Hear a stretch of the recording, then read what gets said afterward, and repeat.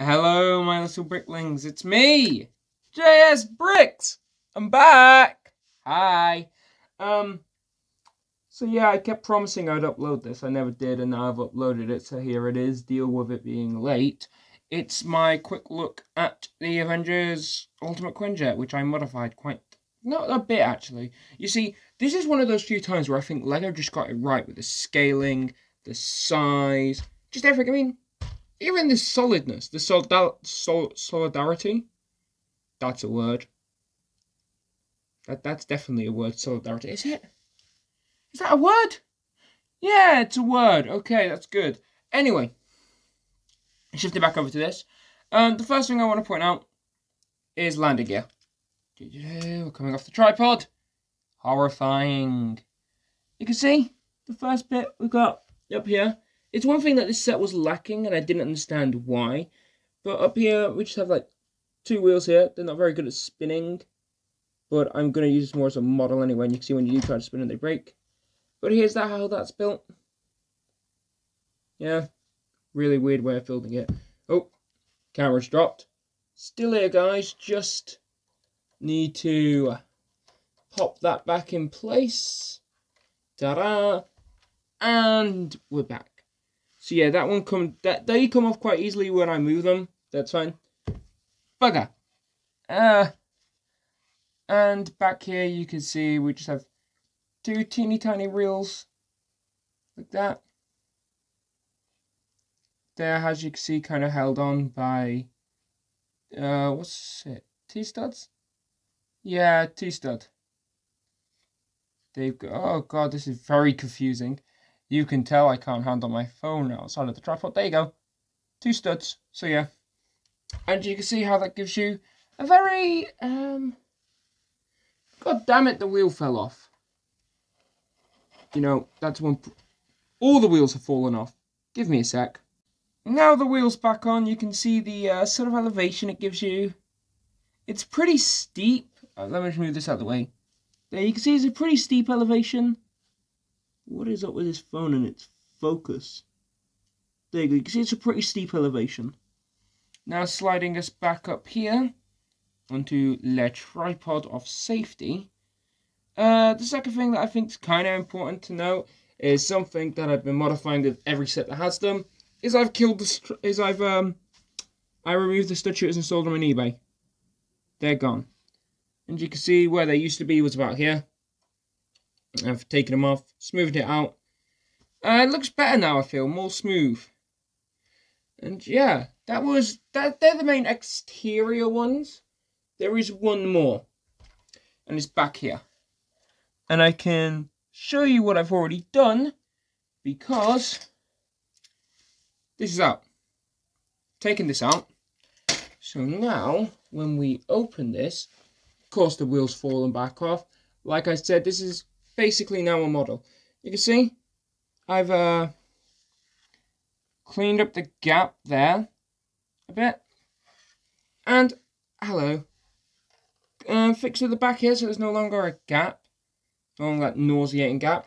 And when you lower it down, you can see it does the same, and there's none of that interior space being taken up by the god-awful existence of that side build. Also, why does this wheel keep coming off? I do not envy levels. It's a very weak connection on my part, to be fair. So you can see, yeah, it comes out nicely. You can see with the landing gear down again, it does give a pretty decent angle. Especially that ramp down like that. However, there is some interior space changes. So we're going to take a look inside and see what they are. Now, the first thing I changed was in this area. I've actually plated this up more. Reason for that is when this is closed, you can normally see right the way through. And if we just clear out all the Avengers, out the back, Avengers, you can see that you can no longer see all the way through that weird tunnel area, unless you're looking through the door. So yeah, that's good. Actually, you sure I pushed crap ton Avengers out the back. Now I'll get to exactly how many this can hold in a minute. once I get that godforsaken... There we go. Heading back inside, opening this up, you can see I've not made many changes to the actual proper interior. Although I've got 4 Black Widow, Miles Morales, Black Panther and Hawkeye's just chilling on the floor. So not many changes to the actual interior part there. Along here though, again, there weren't all too many changes to be made. I'm still glad this roof comes off so easy. Something I didn't demonstrate in the last one. The roof does come off pretty easy, which I think is good to give some easy access. I'm not sure that was intentional. You can see down here, I've just cleared it out, opened up the space, and now we can see exactly how many it can fit. And I just picked up something else because it's partially important. Now, is there any way we can angle this tripod appropriately? I think, yeah, here we go. This is a more appropriate angle. So far we've got 1 in the driver's seat, Falcon. 1, 2, 3, 4, 5. 5 figures. That's already more than it could originally hold.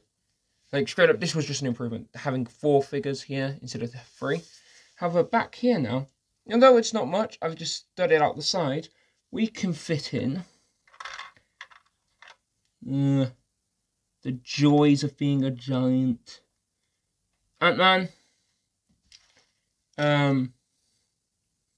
Spider-Girl. If I can get my face back. There we go. And we can fit in... Where is she? Ironheart. Not Ironheart. Rescue there. And I think we're missing an Avenger. Huh. What are we missing? We're missing someone, right? Oh. Apparently not. Ironheart. Good old Stephen Rogers, I guess. I could have swore I had Wolverine in here. Yeah, Stephen Rogers can sit just across from her. Oh, it's very hard to see in there because I can't get my head in the box, but there you go. You can see again, we've now got a total of 8 Avengers, plus 1 in the doorway, making 9, and Falcon in the front, making 10. But with some quick modifications, but I'm not going to do those modifications today, we're just going to slide it in there. You can still get the Avengers bike in there pretty neatly. So yeah, it's not much room for a cargo, but it counts. And if you want, I reckon, if I wanted, I could stud out that area to have one last rack of figure. But yeah, for now, you can get all 8 Avengers in there, which is good because that means you can have your Captain America, your Iron Man, your Hawkeye, your Black Widow, your Hulk, your Thor, and 2 other guests. You know, it's good, it's decent. It's a nice improvement as you have way more options when it comes to figures, you know, and what figures you can put in there. Which is something I felt the quinjet's like their mode of transport. It felt like something that the original was missing. And I'm kind of glad I can improve that. Now bringing everything back together. I feel like I might have missed something. Don't think I have. I think that's all I did in the way of improvements. Was space out the interior. Go back together. There we go. And we're going to put the reel on. And then we'll get to the end. And that, my friends, is that. That is the end of the video. Nothing has changed. Well, not much has changed, actually. It wasn't one of those things where I felt I needed to do a massive improvement. It was just a couple tweaks here and there. Some landing gear to make it look professional. Fixing up the gaps at the back. Adding a better interior. And just removing stitches, which I have a personal vendetta against. Ever since I was a child and I nearly died after someone shot one in my mouth. Ooh, tragic backstory. Anyway, that's not true, I'm lying. Although I do have a reason to hate stud shooters, you will never know why. Anyway, moving sparsely on from that. Like I said, not much improvement needed. This set's almost flawless in my opinion. And it deserves a lot of praise. And I do think, like, it's not flawless, though. Like, the figures are trash and the play features are trash.